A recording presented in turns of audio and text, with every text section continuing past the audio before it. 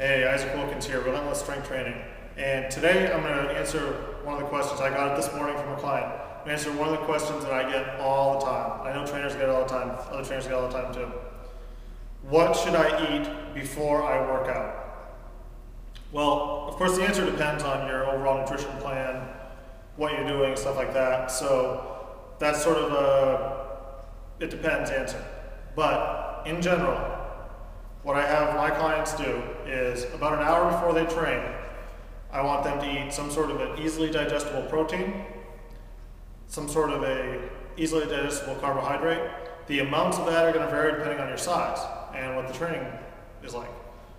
And before you train, just a little bit of fat. And that's different than a lot of people will tell you.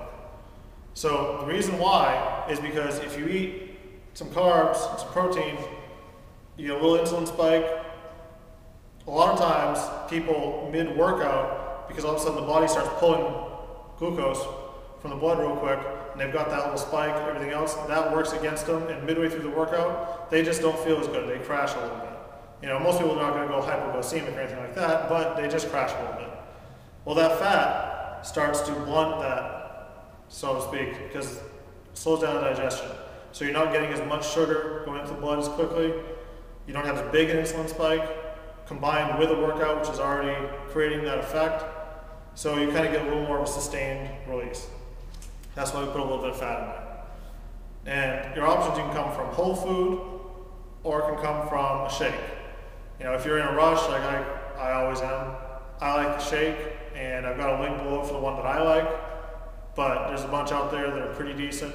You know, I usually end up with a shake and either a standalone or a shake and a piece of fruit, and then like a little bit of peanut butter or almond butter. But with clients, a lot of times, have a cup of yogurt and a piece of fruit is great.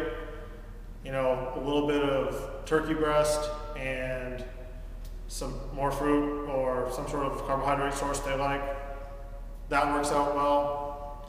What we want to avoid doing is eating anything that is going to be like still heavy and sticking around while you work out, because you're going to puke all over the place. So the more solid your food is, the further away from your workout it should be. And that'll continue to bring those nutrients into your system. We don't want to puke all over the place. That's one of the things why if you're in a rush, the shake is great because it's in and out quickly and you can digest it fast. So those are my recommendations for pre-workout, and go ahead and give them a try.